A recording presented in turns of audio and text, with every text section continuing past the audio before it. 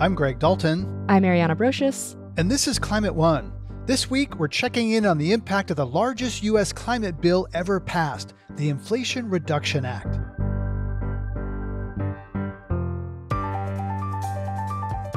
Let's back up for a minute. You'll probably remember that in August 2022, Congress passed a bill intended to jumpstart our transition to a clean energy economy. And a lot of other things, but today we're focused on the energy and climate aspects. The IRA was a huge bill with many tax incentives for investors, manufacturers, business owners, and homeowners. About $400 billion over 10 years for the energy parts. The legislation was trying to do two things. One, push mature clean energy technologies further into the mainstream. So think solar panels, electric cars, batteries. And it's also supposed to help emerging technologies. This is things like green hydrogen, carbon capture, and sustainable aviation fuel get more fully developed so they can be useful in curbing carbon emissions down the line. There's something in this for everybody, big industrial companies and small growth companies. Notably, most of the benefits are focused on tax incentives for individuals and companies that choose to do things. So it's not a big regulatory stick forcing anyone to do anything. It's only been about 20 months since the bill passed, and of course, an effort as massive as shifting the way we power our country is going to take some time. But it's still worth checking in to see how much the law has done so far and what direction we're headed. On today's show, we'll hear from a think tank analyst, a climate justice advocate, and a clean energy investor on how they grade the Inflation Reduction Act's progress so far. And it's not all glowing reviews. Right. One of the major criticisms of the IRA was that the law continues to support fossil fuels. And that was by design. The design of West Virginia Senator Joe Manchin, a Democrat with deep ties to the fossil fuel industry. He was instrumental in writing the bill and getting it passed after he blocked President Biden's Build Back Better bill because he thought it cost too much. But Manchin says he was ready to support new green energy technologies, as long as they also aligned with the goals of his constituents.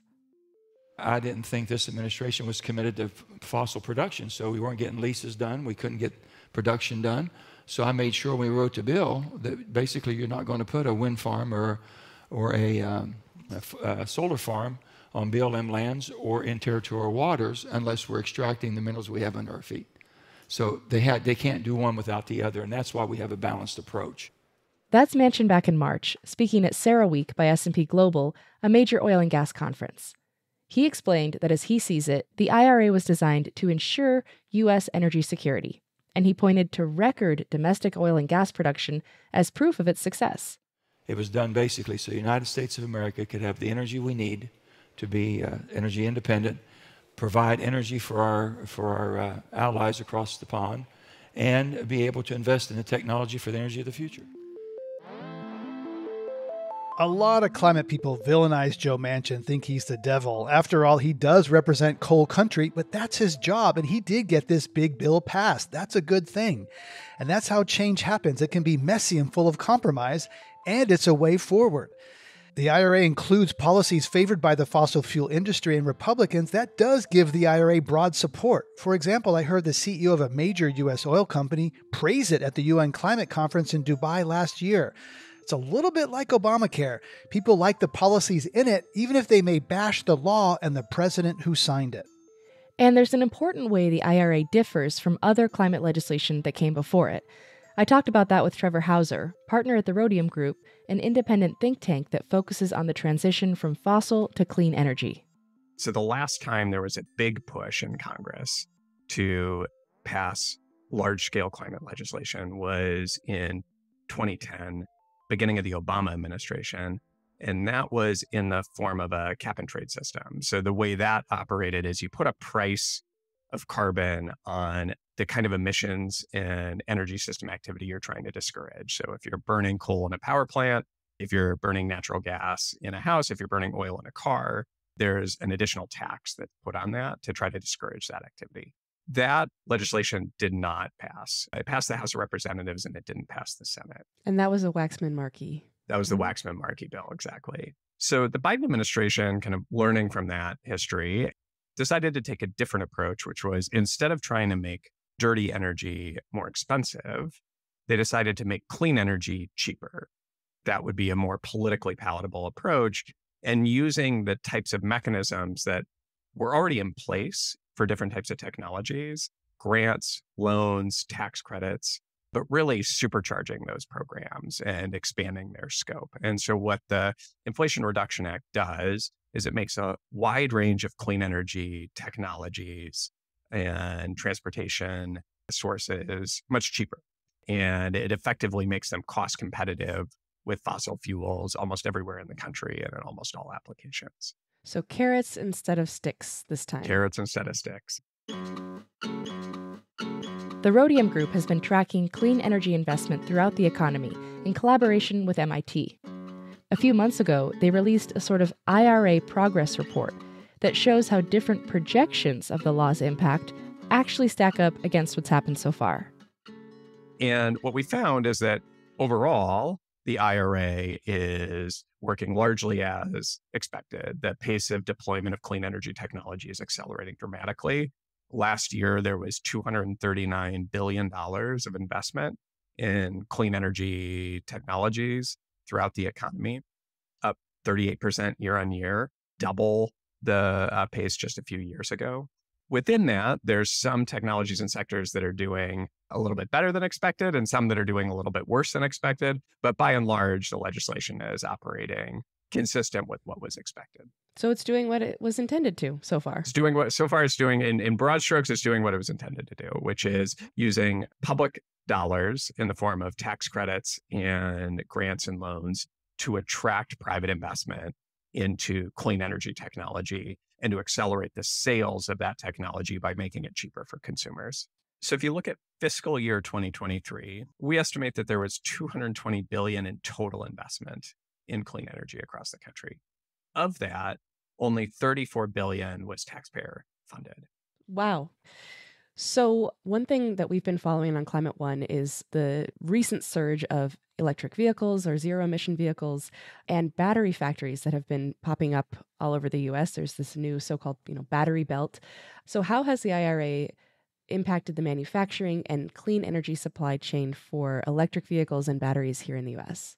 It's been pretty transformative. So the IRA provides tax credits for manufacturers of critical minerals, of battery component materials, of battery cell and module assembly. So the whole electric vehicle supply chain can receive incentives under the IRA. And we have seen really explosive growth in clean energy manufacturing in the US, largely as a result of that legislation.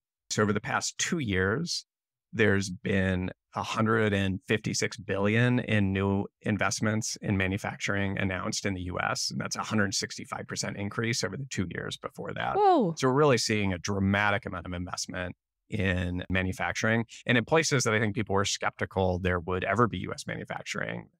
And so there's this manufacturing side, but then there's also the consumer side. And there were provisions in the IRA that give tax credits to average people who want to buy electric vehicles or zero emission vehicles, up to $7,500 for a brand new vehicle.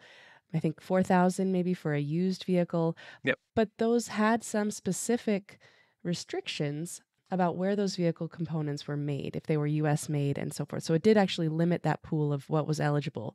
So as you take a look back at the EV market, how did that all shake out? So there were, before the IRA, there were tax credits for electric vehicles, but they were limited to the first 200,000 vehicles that any manufacturer sold. So like the biggest producers of EVs, Tesla, GM, buyers of those vehicles were no longer able to claim tax credits. Right. So what the IRA did is it extended that. So that $7,500 tax credit is now available for any manufacturer for the purchase of those vehicles. But as you noted, there's some new restrictions. One is income-based. And then the second set of restrictions are around the content in the battery itself. So whether the battery assembly happens in North America and whether the critical minerals that go into the battery come from either North America or a country with which the US has a free trade agreement. There have been reports that EV sales are declining or that there's sort of a lull, but actually your report shows that they're doing well, right? Better than expected. Yeah, so last year, EV sales grew by 52% year on year and accounted for 9.2% of all passenger vehicles sold. in the US. And that's up from just 2% a few years ago. So the growth has been really dramatic. That's a big jump. A lot of what the news reporting is focusing on is that the pace of sales growth is starting to slow. That doesn't mean total sales are declining. It means that really rapid pace of growth is going to slow down. And that is normal and expected. And one thing I'm wondering about here is whether, and this is sort of more speculation, but there's sort of a psychological role that some of these incentives play, because I was interested in getting an electric vehicle, looked at the incentives, ended up getting a vehicle that was used, did not qualify for the credit. So I'm not actually taking advantage of it, but it was kind of like there was a lot of momentum. I was seeing more of them around my neighborhood and whatever. There was more talk about them in the news. And so I wonder if that also has some effect, though it's not actually a financial impact. Yeah, part of the goal with these incentives for the early deployment of technologies is you want to get enough of them into the market to normalize the technology and to dissuade concerns, right? And you can see this with electric vehicles. I mean, we've driven electric vehicles since 2015 in our household, and, each generation of cars gets better and better. And as anyone who's driven an EV knows, they are incredibly fast. The acceleration beats any gasoline car by a mile. And when people start to experience the performance benefits of EVs, plus the convenience that for 360 days out of 365 days a year, you're just charging by plugging it in your house overnight and never have to go to a gas station. Once people experience that convenience, it broadens the appetite in market for the technology. Mm-hmm. Okay, so we've talked a bit about some of the consumer incentives, but where are we at with utility scale electric generation, and how has that industry or those sectors benefited from the IRA? Yeah, so we had a record year in 2023, almost 33 gigawatts of new utility scale clean electricity generation and storage was added. And the pace of growth in wind and solar and storage has been accelerated by the Inflation Reduction Act. We're coming in at the lower end of the range of what was expected by modelers for the IRA. And there's a couple of reasons for that. First, high interest rates hit clean energy particularly hard because all of the cost of a clean energy facility, like think about a wind farm, all of the cost of that is the capital. It's the equipment that you're installing upfront compared to like a natural gas power plant, where a lot of the cost is just the natural gas you're buying on an ongoing basis to operate it. So when interest rates rise, it creates particularly strong headwinds for renewable electricity. Second, renewable electricity has to be moved from where the resource is to where the demand is. So if you think back to the power system we've had in the past, you moved the fuel to where customers were, right? So you'd build a natural gas plant near a city, and then you would move the natural gas to that plant and burn it there. So, but you didn't have to transport the electricity that far. With wind and solar, you can't move the wind and you can't move the sun, right? So you need to generate it where those resources are best. And then you have to move the electricity to where demand is. And so while the cost of building a wind farm is quite low now, with the exception of the high interest rates over the past year or two, you also have to invest in transmission lines to connect that electricity to the market. Well, there's no cost barrier to building those transmission lines. It does require getting permitting approvals for the full distance that a transmission line has to go through. And sometimes you have individual communities that are opposed to having a transmission line routed through their community or don't want the wind farm sited in a place where they can see it. And so renewables, compared to fossil fuel, is a little bit more vulnerable to these types of non-cost barriers of delays in siting and permitting and transmission construction.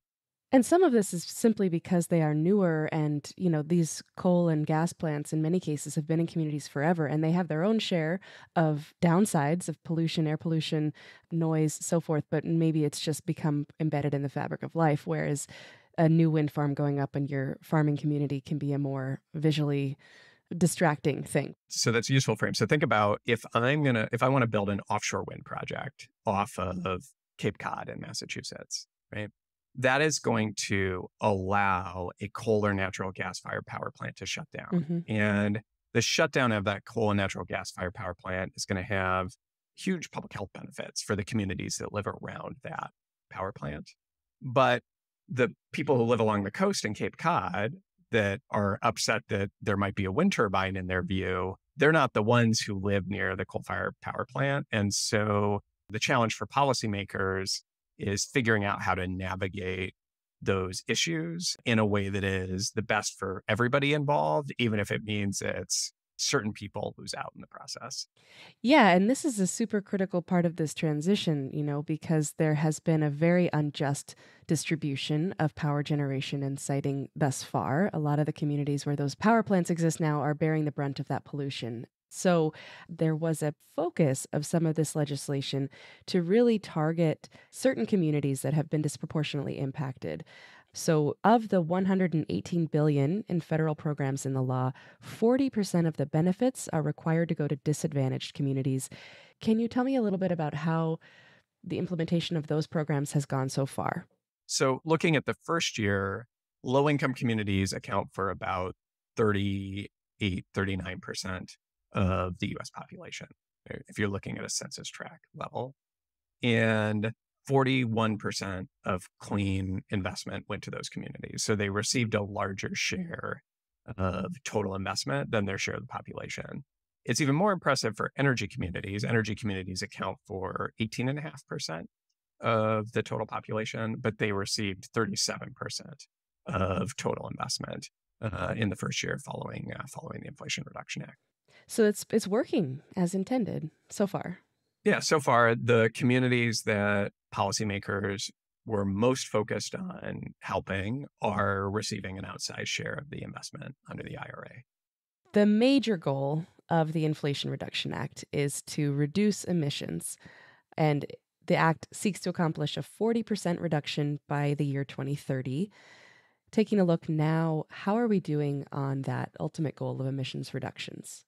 If we look at the pace of progress in 2023, it looks just from that year that, we're certainly on track to come in on that range. But if the pace of utility scale clean electricity investment does not increase meaningfully over the next couple of years, then we'd likely fall a little bit short of that 40% reduction. We would come in, more in the 30s range. To get to a 40% reduction, let alone a 50 to 52% reduction, we need to dramatically expand the amount of wind and solar and storage and other clean electricity technologies like geothermal that we're adding to the grid each year. The good news is that the cost of those technologies is very cheap now, thanks to the IRA. The challenge is, can we build it fast enough? Can we train the labor source needed? Can we mobilize supply chains? And can we expedite permitting processes so that those plants can build in the timeline needed? Trevor Hauser is a partner at Rhodium Group. Thank you very much for joining us on Climate One. Thanks, Ariana. When a fossil fuel plant closes, the sky's clear, but whole communities can be left behind. President Biden's climate agenda is supposed to address that too, with job opportunities and direct investment. Coming up, how are those programs going? I think where this kind of project sort of missed the mark is creating opportunities even for tribal nations to change their economic base. Where the IRA is coming up short. That's up next when Climate One continues. Please help us get people talking more about climate by sharing this episode with a friend. And we'd also love to know what you think of the show. You can give us a rating or review right now from your device. Thanks. Hey, Climate One fans, we have some exciting news. We are now on Patreon. That means that you, as a subscriber, can get access to Climate One episodes free of ads interrupting your listening experience. For just $5 a month, your Patreon membership also gets you access to our Climate One Discord channel, where you can discuss the episode with other Climate One fans and begin to build your own climate community. Best of all, your support makes future Climate One episodes possible. Join us today at patreon.com/climateone.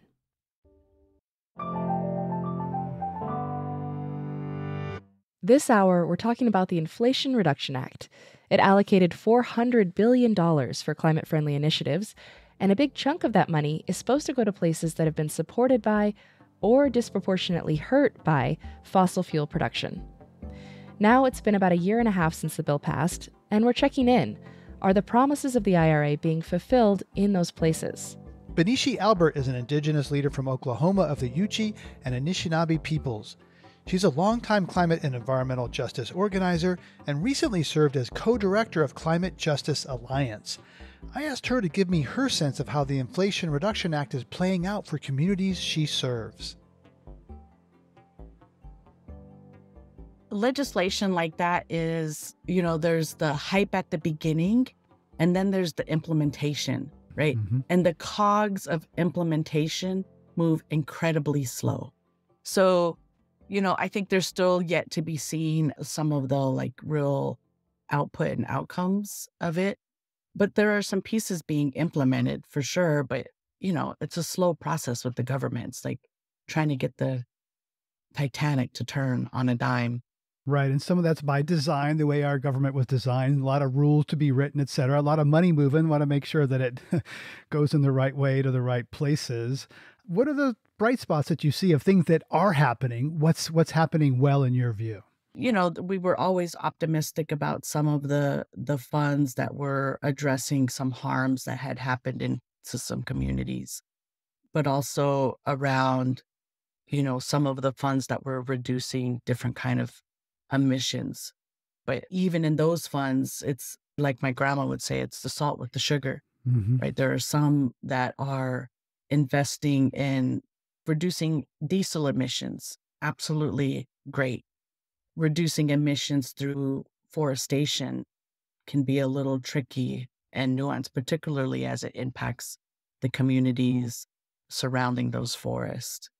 So you mentioned things are just starting to move and moving slowly, and yet climate is seen as this urgent crisis. We got to move quickly. So how does that make you feel with it's going slow, but everyone's saying we got to go faster, faster? And sometimes that can be at tension with tribal consultation and community input.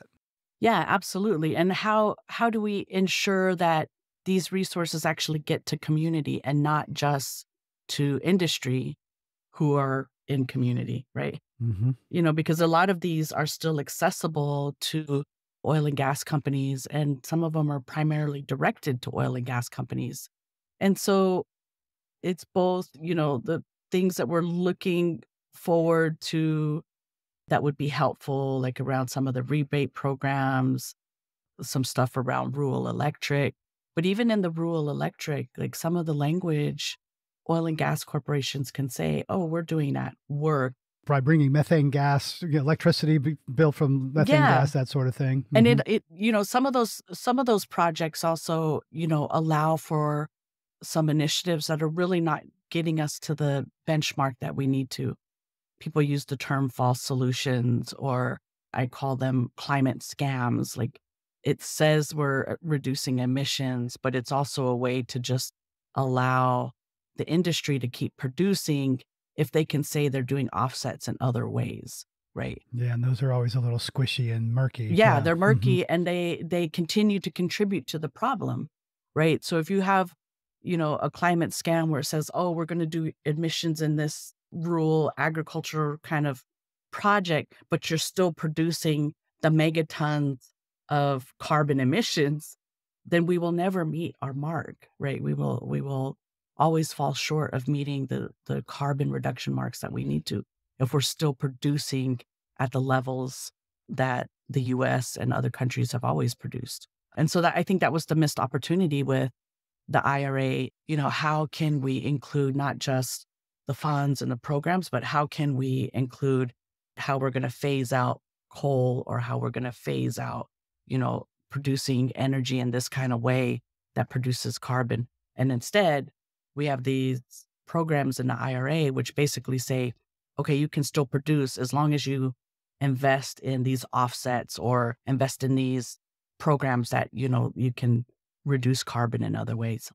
Right. So it sounds like you're saying that the programs are adding renewables, but not really shrinking the core problem of fossil fuels. Yeah. Both can happen, right? Yeah. The IRA contains over $700 million for tribal-specific programs like tribal electrification, climate resilience. Can you speak to any specifics about where that is happening? My most recent work with Climate Justice Alliance included lots of communities, not just tribal communities. Mm-hmm. But yeah, like there are a number of tribes who are like trying to think through what does that mean? What does the resiliency mean?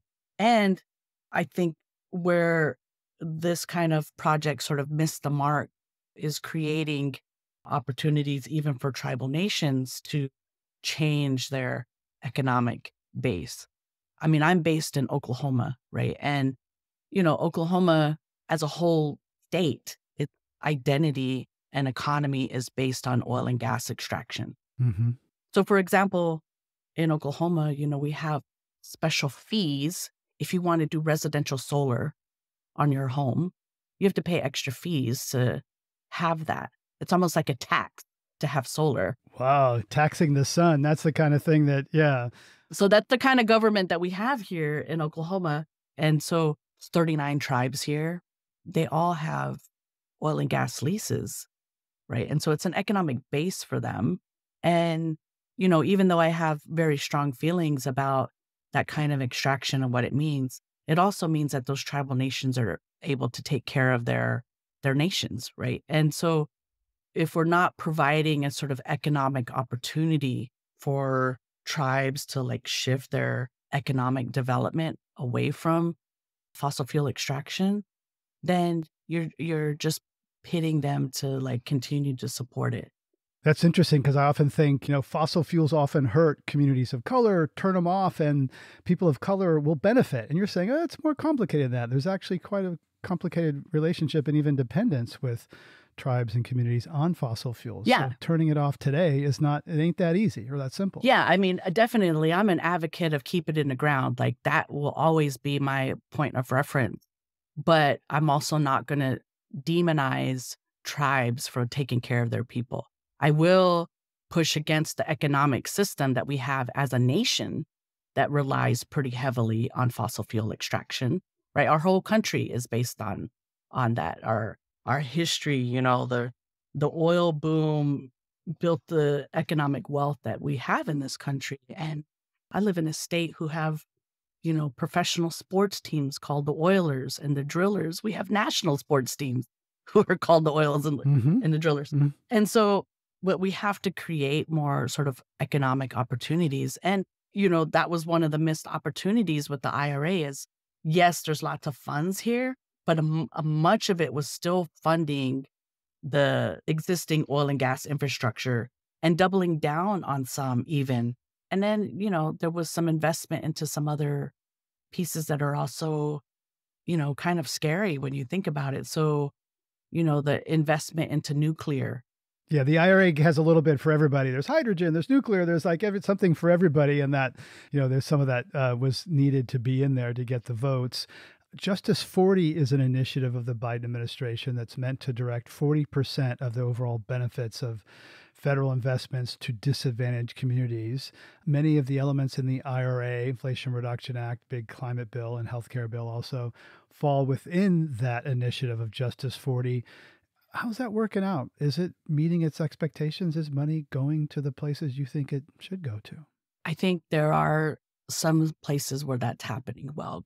There's some places where community voices, even EJ voices, are giving input into what Justice 40 can be. When I was with Climate Justice Alliance, we helped engage communities to talk to the WEJAC, the White House Environmental Justice Advisory Committee, about their input about Justice 40, but also their input in other areas, like CCS, hydrogen, and carbon capture and sequestration. Yeah. And that White House group was a big deal when it was created. It's like, this is the first time we have this group at the White House level advising on climate justice and environmental justice. And I think they get it, and they are giving their input and advice. And their purpose was to give input and advice to the White House about what should be done. And so I think that was definitely a opportunity to like engage communities. But then what happens to those reports and advice, right? I heard a term recently from the activist Kumi Naidu, who talked about handshake activism. And he said he learned that, access doesn't mean influence. Getting a photo or getting a report to the White House doesn't mean that the White House listens or acts upon that consultation and that input. Oh, right? yeah. It doesn't Because even with tribal nations, like you have that act of consultation, which means I've just discussed with you. Consultation doesn't mean I have to do what you say. Yeah. So a lot of tribal nations now have been engaging also in this term of consent. Prior consent. Free, prior, informed consent. It's like, yes, you can't just do consultation. You have to also engage to say, yes, do we want this or no, do we not want this? Tribal nations are pushing that. And I think that kind of consent should also be for communities to say, we don't want this. This is not what we're signing up for. Last time you were on the show, you said that President Biden should declare a climate emergency. Haven't heard about that as much lately. There was some reporting from E&E News and others that the administration seriously considered declaring a climate national emergency. And then the Inflation Reduction Act passed, and I was like, okay, we don't need to do that because now this is legislation. What's your reaction to that? Do you still think that a declaration would be helpful? I have mixed feelings about the climate emergency now, and for a couple of reasons. One, I absolutely think that the Biden administration, the world governments in general, need to move with the urgency of emergency, right? Like they need to move with that kind of haste. And that's not what we're seeing. And so that part, I 100%, will double down on that. The actual enactment of a climate emergency, I started thinking about like, what gets implemented if that happens? Like me asking for a climate emergency was, I want the government to move like their pants are on fire, right? That's what I want. Yeah. But when I think about the history of a state of emergency being declared in this country for any other acts, like, would that be the same for climate emergency? And in those situations, I worry then about communities of color, right? Well, I think of Japanese internment, right? Yeah. That's one thing that comes to mind. Yeah, I think I worry about communities of color and what does it mean for an emergency to be declared, for the military to be engaged? Does that mean that there's a engagement of martial law? And then I don't know. These are questions I honestly don't know. But I started thinking through some of these questions of what does it actually mean to implement in policy and in practice a state of emergency. Biden is losing voters of color. Can you see why? Absolutely. I mean, communities of color are really pushing for, we need immediate relief now, both in environmental issues and social issues and funding for a number of different programs, and are just not seeing that investment and are really, had some hopefulness in the previous election, like, all right, this is the champion. And now a lot of folks are like, the two-party system, neither of the parties are looking out for our best interest. Yeah. And so, it becomes, are they just invested in the health and well-being of corporations, of our current economic system? And even though I want to see a shift in our economic system, I'm very clear, what the impacts of the poorest of the poor and a shift in the economic system, right? And, climate is not a leading message of the Biden campaign in this season. What would you say to the Biden camp from your perspective as a leader on climate justice? I mean, I would say if your term is coming to an end and you may or may not be elected going forward, then go out with a big bang, do something big on climate and just be like, this is it. This is my legacy. And instead, the legacy is pretty ho-hum when it comes to climate, But to be fair, I mean, he got through historic investments, the IRA, the Infrastructure Act, the CHIPS Act. It's not enough. Yeah. But, his climate wins are not trivial. They are significant and historic. They're significant. They're historic. But it was like, yeah, but we didn't have anything before. So compared to nothing, yes. It's great. It's great. It's phenomenal. But it doesn't mean that I don't still expect more from the administration and from any administration. I mean, regardless of how I vote, I'm holding whoever's feet to the fire to make sure they do this, because I need my government and world governments to act like their pants are on fire and to move in that urgency. Because if we don't change how we are moving forward, even in the next 5 to 10 years, we're coming to, there's no turning back. There's no fixing. We're very close to that tipping point. Bineshi, Albert, thank you so much for sharing your insights on Climate One. Thank you. Communities across the country are trying to protect themselves from the impacts of climate change.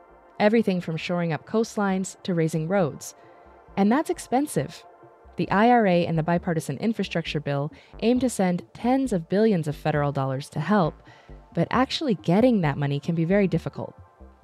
Now we're going to go to a small island off the coast of Georgia, not far from Savannah. Emily Jones of WABE and Grist has this report. Tybee Island has a rain problem. So all the stormwater drains into here. I'll show you this. Tybee resident and consultant Alan Robertson drives a golf cart to a spot on the beach at the southern tip of the island, where the water is supposed to come out. So the city has to clear this every day. The pipe is buried by sand. The pipe's under there. You can't see it, but there. So what happens is, when it gets covered with sand and the tide rises, there's nowhere for the stormwater to go. The water backs up in the system and wells up out of the drains, flooding the roads. This is a problem we're working on. Tybee's not alone. All over Georgia, old stormwater systems struggle to keep up with increased rainfall due to climate change. On the coast, rising sea levels, also from climate change, squeeze the systems from the other end. Infrastructure, like roads, hospitals, and wastewater plants, needs to be shored up against flooding. Residents need protection from heat and floodwater. All of this is expensive. But there's good news for local governments trying to do this work. There are so many new opportunities coming down the line that it's hard to keep track. Michael Dexter is with the Southeast Sustainability Directors Network. He says on top of existing state and federal money, the recent federal infrastructure law and Inflation Reduction Act are adding hundreds of billions of dollars to the pot. But Dexter says there's also bad news. One of the major capacity constraints of a lot of these local governments are that they have a few grant writers on staff. Last fall, leaders from up and down the Georgia coast met to talk resilience funding and its challenges. Knowledge of the available grant opportunities. Just partnering. Of course, staff time. Legal review. Getting all the pieces together from the different stakeholders. Like approval to submit the grant. And then the last thing, what happens if we actually get the grant? Oh my God, we have to do it. Without a dedicated expert grant writer and plenty of staff, communities may miss out on these huge amounts of money. Nathaniel Smith of the Partnership for Southern Equity says that's especially true in communities of color where old racist policies like redlining discouraged investment and growth. If you look at many of the communities that face the greatest challenges, a lot of times people just assume that it happened by happenstance, and that couldn't be furthest from the truth. For many of the same reasons, those communities stand to be hit hardest by climate change. They often have less shade to reduce heat, are less protected from flooding, and face more of the health problems that climate change makes worse. The Biden administration is trying to address this disparity with its Justice 40 initiative, which promises to put 40% of federal climate funding toward historically disadvantaged communities. Smith's group offers funding and technical support to help eligible places get that money. It takes real resources and time and support to ensure that local communities are positioned to compete. Many of the state and federal agencies that dole out grants offer help as well. Dexter says his group, the Southeast Sustainability Directors Network, does too. What's not clear is whether all of that is enough. I was going to say that's the $100 million question. No, that's the $1 trillion, multiple $1 trillion question. Tybee Island faced down these challenges when Hurricane Matthew devastated the island in 2016. But that city got lucky. Robertson, a resident with grant writing experience, stepped up. We're in pretty good space now. We can be much more responsive to many more opportunities because we have identified these projects. While stormwater remains a problem, they've gotten grants to build protective dunes and elevate flood-prone houses. Now, Robertson works with the city to keep a running list of projects to fund. As the wave of new federal funding comes, other communities could use similar help. Emily Jones, WABE News. That story was part of a partnership between WABE in Atlanta and GRIST.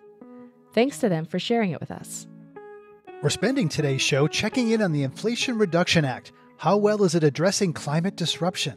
Coming up, trying to pivot from old, dirty energy sources to new, clean ones.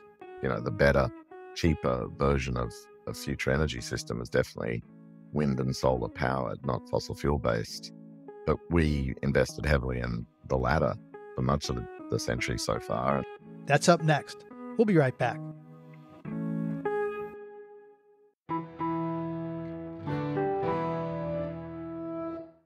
We've heard from an analyst and climate justice advocate. Now let's bring in the perspective of someone from the clean energy industry. What are they seeing of the $400 billion investment from the IRA?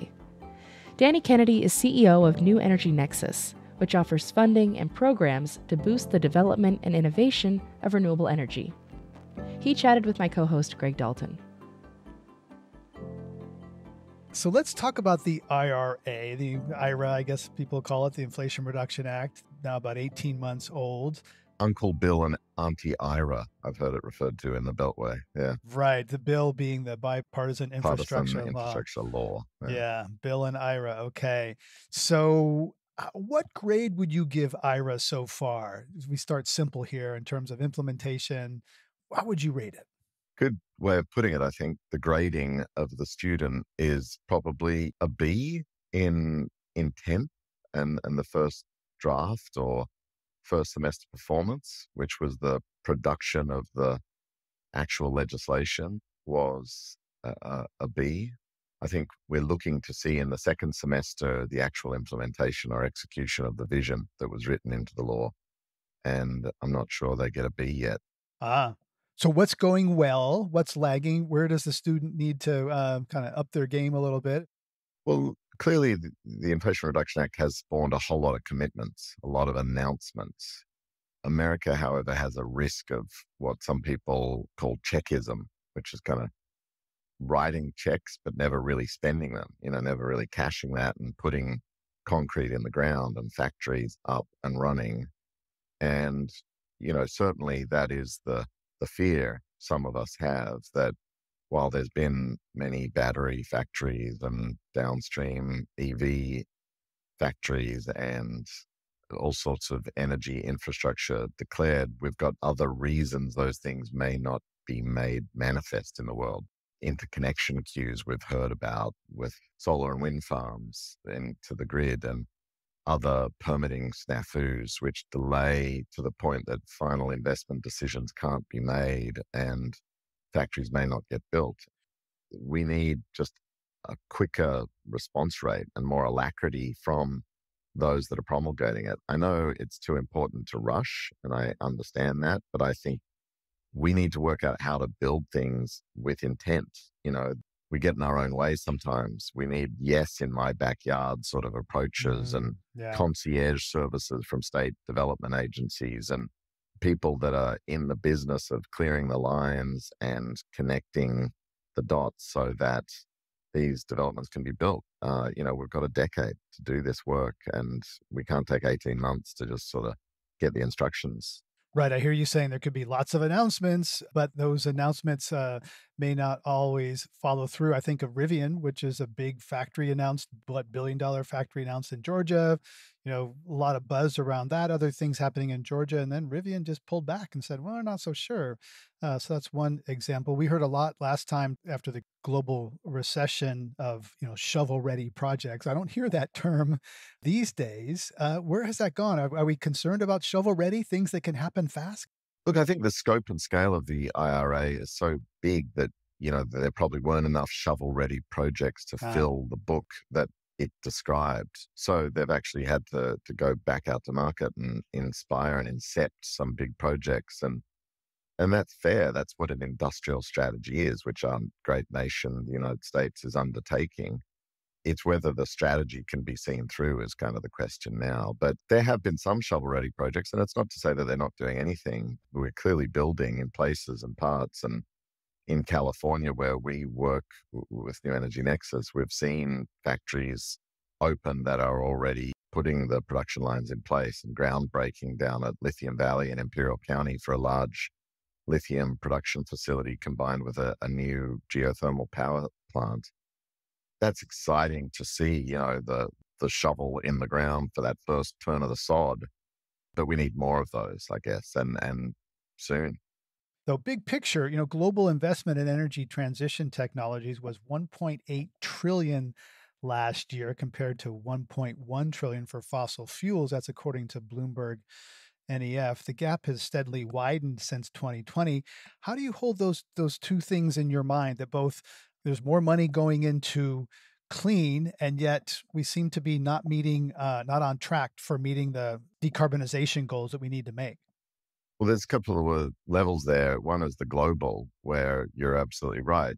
We are now way outpacing, and have been since 2015, spending more money on the clean side of the ledger than the dirty side. Mm-hmm. Year on year, it's more solar and wind added to the grid than anything else. And last year it was like 80% globally.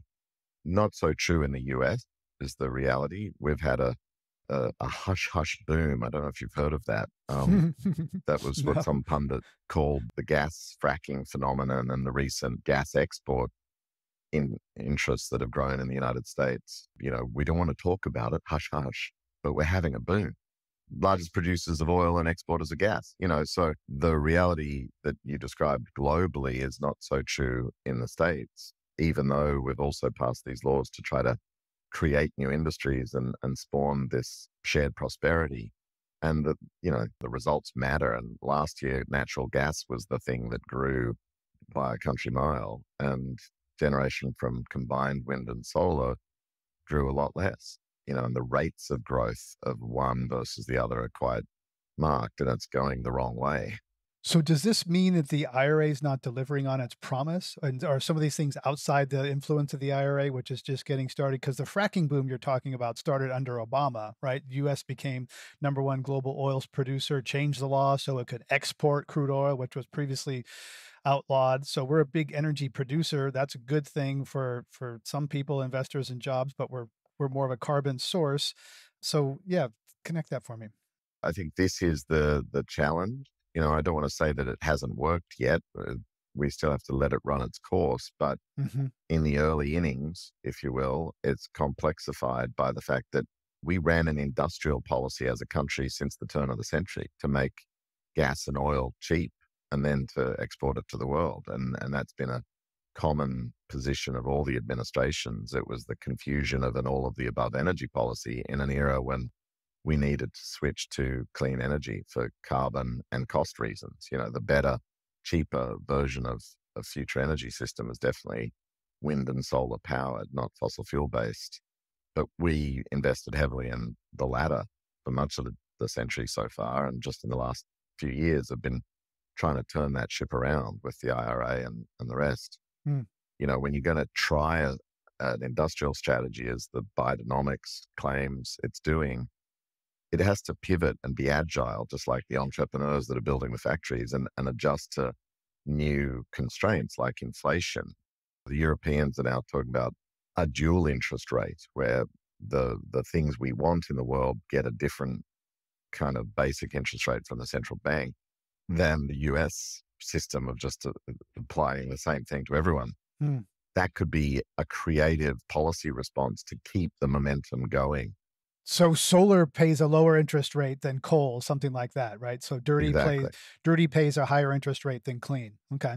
And to keep the ball rolling under the IRA and Uncle Bill, the bipartisan infrastructure law, we might have to think of new policies and approaches and strategies to keep that momentum. But is the US able to do that? Is Congress and the president going to be able to push another thing into the world in order to ensure that the idea behind the IRA sticks? Right. And yeah, getting anything through Congress, that'd be a political battle for sure. There's been some tension between should we build solar in this country, and there is some manufacturing renaissance in this country with some people of solar, which some people thought would never happen. So is it better to get the cheapest, most readily available inputs, solar panels or so things from China, or isn't there a tension between going cheap and fast? There's a tension between kind of the political economy and the global climate. Look, Greg, there's a tension in a lot of these things, and the tension's been created by a century of burning fossil fuels and sticking carbon in the atmosphere and causing the planet to heat. And now the time value of carbon that we generate today is really important to consider. So, cheap and fast might be an important thing to do, and it's not cheap in the sense of not well made. It's cheap in the sense of low cost, Right, sure. And the incredible machine that was invented in America in 1954 called the solar panel is now being made in scales and cost structures that we didn't even imagine a decade ago. And I think the world should take advantage of that. That doesn't mean don't diversify the supply chain, don't build elsewhere, including in America, and maybe blend the costs of the different inputs and supply chains so that you get an average blended cost that's still really great for photovoltaics, the solar panels. But, we've got to think about time as a factor here, but we can't go fast if we don't do fair, I think is the reality. So it's got to be fast and fair as we drive this energy transition. You say that finding money used to be a bottleneck for clean energy growth companies, and you've been working in this field for some time. Now there's trillions of dollars. Most of the new investment is going into the clean side. Now you say that one of the bottlenecks is finding human talent. Where is the evidence of that, and what's the labor piece of this? Yeah, I mean, we could always have more money of the right kind at the right time in the energy transition value chains that we're talking about. There is a lot more of it, $1 trillion, as you cited up top. We need probably $2 or $3 trillion more in the system by 2030 annually. So we've got to triple the sort of spend rate. But the good news is that capital's around and it's looking for something to do because the stuff it used to invest in is no longer viable. But the constraint now is more the human capital, if we can call people capital, talent effectively. You're such a capitalist, Danny. There needs to be another 1 million electricians in America to electrify everything. All the heat pumps we want to install, all the circuit boards we want to upgrade, all the EV chargers we want to implement. We just need a lot more Sparkies, electricians. Where we're working in Imperial County in Southern California on powering prosperity for the inland counties of California, which are fairly, broke in some ways, socially and economically. The limiting constraint there is not the lithium that's coming out of the geothermal power sector bubbling up from underground. It's not the money which is willing and able to invest, particularly with the inducement of the IRA support that they can attract. There's not enough workers. There's not people to stand on factory lines if we build the factories. This is true across the states, by the way. The kind of vocational training for production line engineers, the 2, not 4-year courses, we just don't do as much anymore. And so community college districts and all of these different institutions need to gear up for the new skills and new workforce. We call them new energy skills training opportunities, which are huge and very exciting. And, this is not to say we take shortcuts. We've got to work out how to do it right. And so we don't have unintended consequences and harm folk in any sense. And in fact, the idea was to do it right and lift people up that have historically been harmed by the other energy system of the 20th century of the past. But if this drags out, the enthusiasm for it, the faith in it will drain. And I think that's one of the biggest consequences. We need a narrative strategy, the mission economy that JFK set the country on when he said, let's go to the moon and back safely. 400,000 companies were engaged in that, all sorts of government agencies. It wasn't NASA. It was a whole of economy effort. And we did an historic, amazing thing. This is bigger than that. And how do we engage government to enable private sector and public sector, civil society to do all of those things is the question. Danny Kennedy, Chief Energy Officer at New Energy Nexus. Danny, thanks so much for sharing your insights into Uncle Ira, or in Mr. Bill? Uncle Bill and Auntie Ira. Auntie Ira, okay. Thanks, Danny. Appreciate it. Thank you.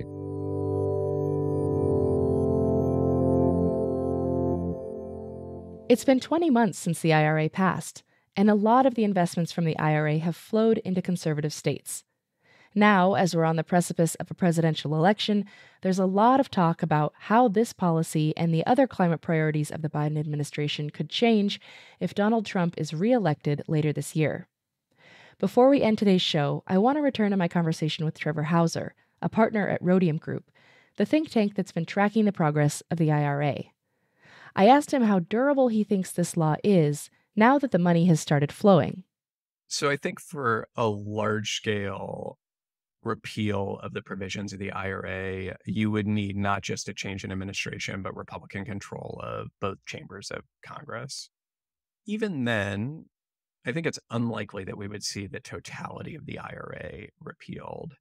There no doubt would be desire among political leadership in the Republican Party to roll back what was a marquee legislative achievement of the Biden administration.